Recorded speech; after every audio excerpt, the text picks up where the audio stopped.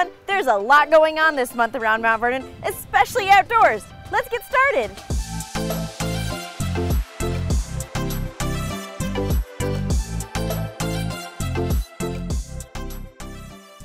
Have a budding nature lover at your house? Check out the Parks and Enrichment Department's new and free Ask a Naturalist program this summer.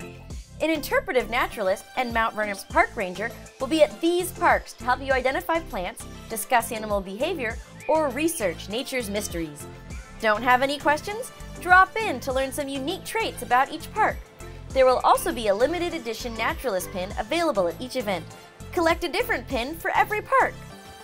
Speaking of parks, Kiwanis Spray Park is now open through Labor Day from 11 a.m. to 8 p.m. daily. Come cool off and have some fun.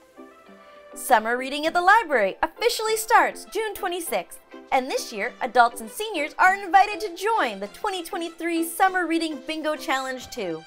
Starting June 26th, you can pick up a bingo card for you and your loved one at the library. Read books, explore your community, and attend events to complete a bingo card and win prizes. Check out the library's website for more information on fun stuff happening all summer long for both kids and adults. And finally, help us celebrate safely this upcoming 4th of July by only setting off legal fireworks from noon to midnight on July 4th.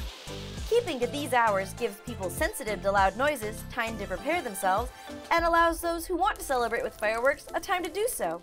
And if you want to see big fireworks, grab a blanket, come on down to Edgewater Park for the city's fabulous 4th of July fireworks show. A good time for the entire family.